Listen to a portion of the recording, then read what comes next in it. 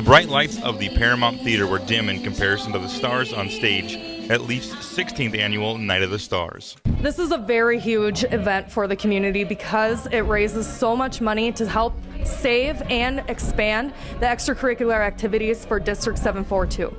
Jay Caldwell of 1390 Granite City Sports and WJON was one of the hosts for the evening. Caldwell says Leafs events have directly impacted his family. I have kids in the district, so my kids have directly benefited from the activities. Junior high athletics was one of the things that was going to get cut, but if Leaf didn't step in, there wouldn't have been junior high athletics that my kids have been able to take part in over the last few years. So that's just one of the things that they were able to keep alive. The night featured over 30 different performances. If you missed Friday night's performance, there'll be another on Saturday at 7 p.m. Tickets are available at ParamountArts.com or at the Paramount box office. Go to WJON.com for more information on Leaf events and what you can do to help District 742. Justin LeBounty, WJON.